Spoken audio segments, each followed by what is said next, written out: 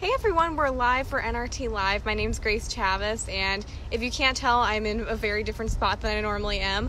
I'm actually in California right now. I'm sitting outside of our hotel. It's very bright, so the lighting's not very good. There's a ton of bees near me, but we'll try and get through this, see what happens. But thankfully I have a good connection, but I am coming to you from California right now, so if it looks off, the lighting's off, it's because I'm not sitting in the shade. So, but today I'm doing NRT Live with Meredith Andrews. She just released a brand new album today, and we're going to be talking about that and her music, and I'm super excited to have her on today. I see she's in here, so I'm going to invite her on. Okay. Hopefully this works good.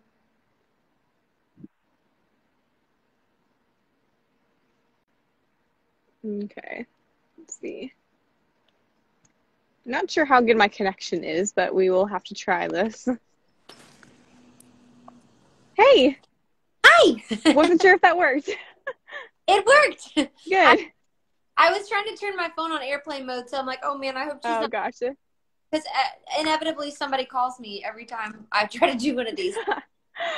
Well, it's so great to have you on today. How's it going? Thanks for having me. Good. How are you? You Good. said California?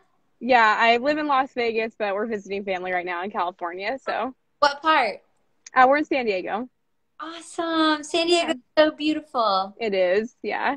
Amazing. It's a little warm right now, though. Yeah. It's been, the weather's been really weird. Like, it's been super cold, and now it's, pretty hot, so. Yeah. Yeah. We were our field day for my kids today, and the sun was, glaring on me, so I feel like the whole left side of shoulder, my face is red, but it's okay. What do you do? Yeah, I'm probably gonna be sunburned after this. Maybe you'll get a nice little tan. Yeah, hopefully. So first, you've been doing music for a while, so just tell us about yourself and how you got started. Yeah, so I grew up in a tiny little town in North Carolina, and my mom was part of the worship team when I was growing up, and I would listen to her practice. And when I was 6 years old, I guess they really needed some special music because they asked me to sing for the offering special. And I was like, oh, awesome. And I sang I Love You, Lord. And it's always been my favorite songs ever since then. And yeah, I mean, I started writing songs when I was 12. And the first song I ever wrote had 6 verses and no chorus. I was just starting out. I thought I was a hymn writer. You have to start somewhere, but I started playing my songs for any church, like my church, and then any other church in the area that would have me, that would listen. And I went to Liberty University and actually didn't major in music or worship. I majored in family and child development because I thought I was going to move to Guatemala when I graduated. I had spent some time in an orphanage in Guatemala, which is one of the main reasons why I wanted to release Spanish music. I have wanted to for so long. But yeah, I majored in family and child development because I was planning on working in an orphanage in Guatemala, but God called me to Chicago instead. And I served at a church in Chicago for 10 years. And now my husband and our 3 kids, we live in Nashville, and I get to write songs and lead people into the presence of God, and it's my favorite thing.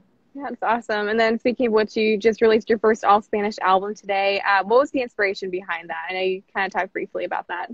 Yeah, so ever since I was probably 15 or so, I went on my very first mission trip after my freshman year of high school, and we went to Costa Rica. And it was soon after that I started taking Spanish classes as well. And it just felt like a kind of a natural fit. I loved the Spanish language. It came way easier to me than algebra. So I just loved the language, and I loved the people. And I loved getting to know people in different countries and seeing their hunger for God. And there's something about Latin America, I think all across the board, there's a hunger there that's not always seen in the States as much, and I've just gotten to experience that firsthand. And it's contagious, when you're around people who are so on fire for the Lord and are hungry for his presence. It doesn't matter what language they're speaking. It's just, you know, you just catch a hold of that, and it's like it just inspires you in your own walk with the Lord. And Yeah. so yeah, that's kind of where it started. I like I said, I went to Guatemala 6 times when I was in college, and primarily worked in an orphanage there. I didn't even really, when I went, it wasn't even to go sing or lead worship or anything like that. It was just to work with the kids. And there were some of the sweetest moments of my life, just taking care of those babies on top of this mountain in Guatemala. I'd say that they were some of the holiest moments of my life. And after college, you know, I ended up in Chicago, but I would go to different countries like Peru and Dominican Republic. I went to El Salvador in college, and did get to lead worship in Spanish there. And it was so fun. And so that's kind of where the inspiration came from. It wasn't just this fluke thing of like, hey, I want to do a Spanish record just because it makes sense. No, I've wanted to do this for probably 20 years. And so I'm so thankful that I finally get to release a collection of these songs in Spanish. Yeah, it's so cool. Yeah. And then I know we kind of talked about this a little bit, but why do you think it's important for Christian music to be released in other languages like Spanish? Yeah. Well, I believe that God's heart is for the nations. You know, God loves every person on the planet, regardless of where they come from, what their background is, what language they speak. And he hears the cry of their hearts, no matter what language. And just as like we're still working on, and I say we, just the church collectively are praying and giving towards all of Scripture being translated into every language that you know, every nation, tribe, and tongue can understand.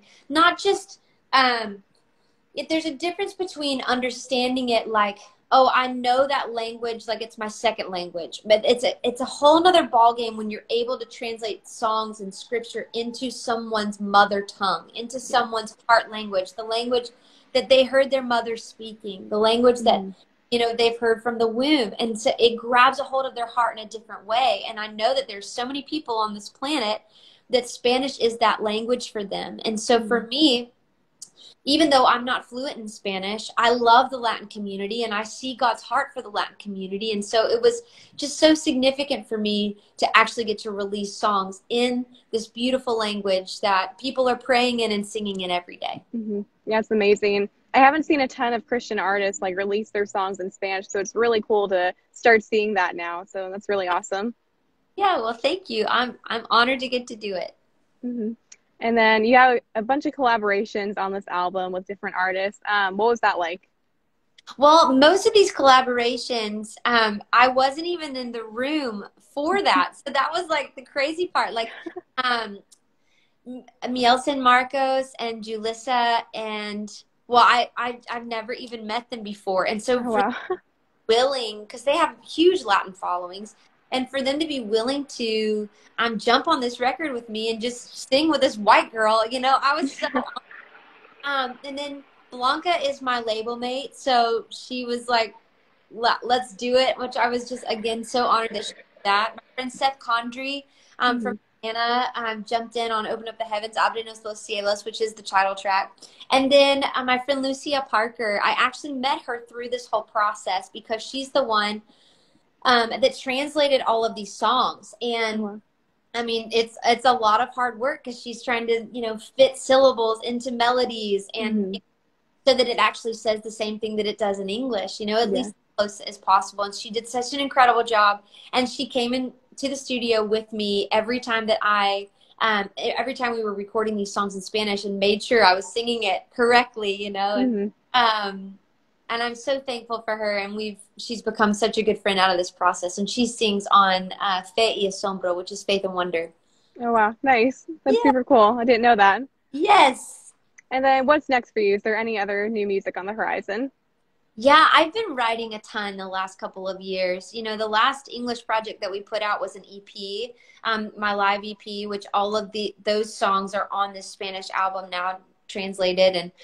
And I had a writer's retreat back in October, and I have more songs that I know what to do with, and we're just kind of playing through timing, and I'm hoping that we'll actually be able to get into the studio by the end of the summer and start recording some new songs. I'm very excited about the songs that the Lord has given me, and just excited to share them with other people hopefully soon. Mm-hmm.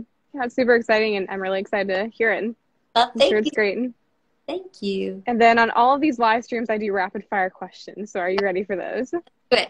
Okay. Favorite food? Vegetable beef soup. Nice. All-time favorite song? Oh, gracious. That's not rapid fire. It's probably something by Whitney Houston. I'll just go with I Will Always Love You, which is actually by Dolly Parton, but I love Whitney's version of it. Okay, that works. And then favorite movie? Oh, gracious. Favorite movie. This is so hard. I have to talk about these things in so long. What is my favorite? I know this is random, but one of my favorite movies, it might be my favorite movie, is Slumdog Millionaire. Do you remember that? Did you ever see that movie? It was Never saw that. No. I loved that movie. It was really good. I need to go back and watch it. So that's the first one that popped in my head. I'm not sure if it's my favorite or not, but we'll roll with that. Yeah, I always say I mainly watch Disney movies and stuff. So. Oh, well, I love Moana, so there you go. Oh, there you go. And then somebody just asked favorite Hallmark TV show. Oh, I don't watch Hallmark TV. Watch any TV enough to know. Probably anything with Candace Cameron Bure. I'll go with that. Yeah, I have not seen a Hallmark movie in a while, so. Yeah. Well, I only watch them sometimes with my mom at Christmas. That's my friend Fee who asked that question. So anyway. And then favorite dessert? Strawberry shortcake. Ooh, yum. Yes. And then name some of your musical inspirations. Rita Springer, Whitney Houston, Nicole Nordeman, Darlene Check, Rebecca St. James, just to name a few. Nice. And then favorite Bible verse? Acts 20:24, it says, however, I consider my life worth nothing to me if only I may finish the race and complete the task the Lord Jesus has given me, the task of testifying to the gospel of his grace. I love that one. That one's great. Hey. And then this is not a rapid fire question, but how can we be praying for you? Oh, wow. Thanks for asking. Well, we just finished up our first year of homeschool well, it was kind of like a hybrid homeschool. I told you I had 3 kids. They're 10, 8, and 6, and now we're going into summer. Had an amazing year. I feel like this year has been such a refining and healing and even like a slowing down year for us. I know for many people as well, especially with what happened, all the things that happened in 2020, and just kind of hitting the reset button and learning how to be even more intentional with what God is asking of you, you know? And so that's what I could ask for prayer for, even just protection over our family, continued healing and growth and rest, and that we'll just lean into what God is saying and be intentional with where he's placed us and obedient to what he's asked of us. We'll all be praying for that, and I'm sure our staff will be too. And it was so great getting to have you on today. Thank you so much for having me. This was super fun. And I hope you have a great rest of your day. Awesome. You too. Thanks. Enjoy San Diego. Thanks. Bye.